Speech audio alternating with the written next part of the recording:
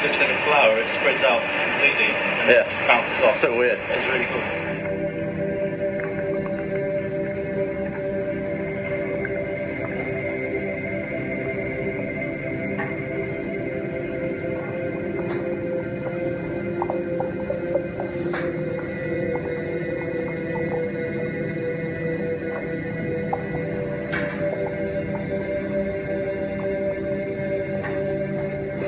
Alright, so now we're going to try that again, but backlight it so we can see through the liquid.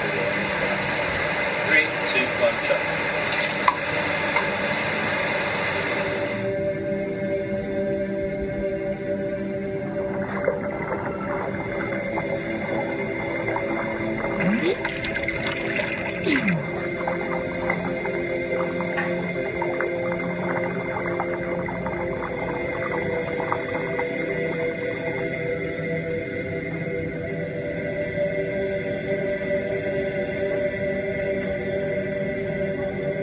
So another thing that happens is that iron filings in water, when the magnet goes up to them, it's very easy to differentiate the iron filings from the liquid.